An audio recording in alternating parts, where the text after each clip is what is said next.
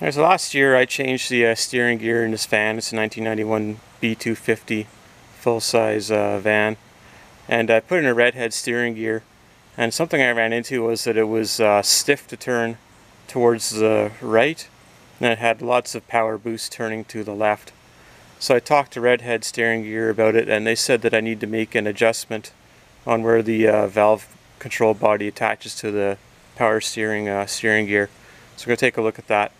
So the first thing you'll have to do to do this job is you have to lift out the reservoir for your windshield washer fluid. This is a Canadian model van, so it's got the pump on the bottom. Then it has a float switch on the top to notify you when you are going to run out of fluid. Because in Canada, if you run out of washer fluid, you end up having to pull over on the side of the road in the winter and wipe off the windshield with snow regularly, so you need to have your washer fluid. So if we look down there, hopefully it's not too dark. Arrange things here for us. So this body here needs to be adjusted either upwards or downwards. So there's two bolts holding it onto the pumpers for the device here. One there, one there. So I'm going to loosen these off a little bit. So when I got the steering gear, you have to reuse that portion of the van, from what I recall. Actually, it may be that you only need to replace part of it, but anyway. So I just need to move that up or down to set up the balance. So I took a look in the factory service manuals to confirm that, and that's the way it's supposed to be. So I'm going to shut off the camera here and do a little bit of adjustment and see what we can figure out. Okay, so you loosen the two bolts there. They're about 13 millimeter. So I don't know if we can see it or not, but that valve body there slides in a channel. I tried to mark the side of it with a tire marker there, so I know where it started. See if I can get two hands in here somehow and try to adjust this while filming without destroying my camera. Bear with me.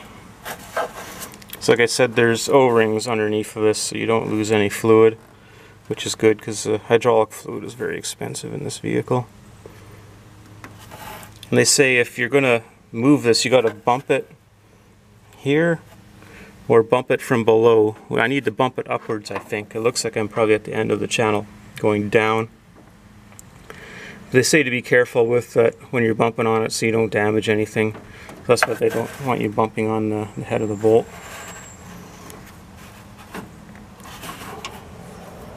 So anyway, I just wanted to show you that. So this, it's meant to be an adjustment. Just got to figure out how to move it carefully. Alright, so I moved the valve body up on the steering box, and so now with one finger I can turn to the right, but it's very hard to turn to the left. So I would say if you want more right hand boost, you lift it up, and if you want more left hand boost, you will push it down. So now I just got to find a happy medium.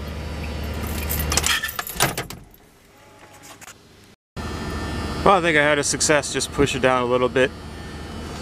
Seems like it's nice firm steering either direction now. It's not like driving a hydraulic tractor in one direction and then manual steering in the other direction. That's pretty cool. I'll have to just put the reservoir back on there and take it for a drive there on the highway and see how she goes. Thanks for watching.